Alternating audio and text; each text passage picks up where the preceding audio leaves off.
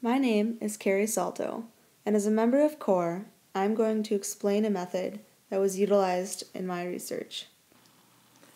As mentioned in the previous podcast, we developed a dynamic energy budget to monitor energy allocation patterns in healthy and infected growing snails.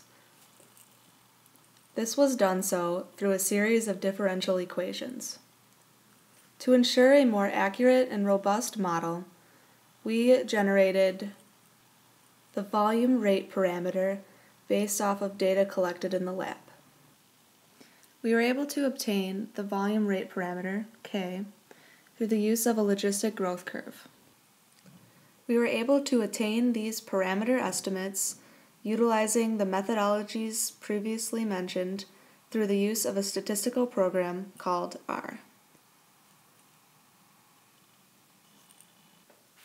After opening R, the first step is to read in your data.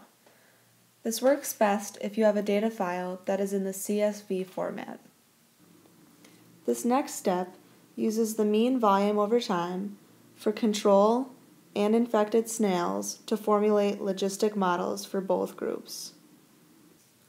Once we have stated our models, we can use the summary command to estimate our parameters for volume for both the control and infected snail groups.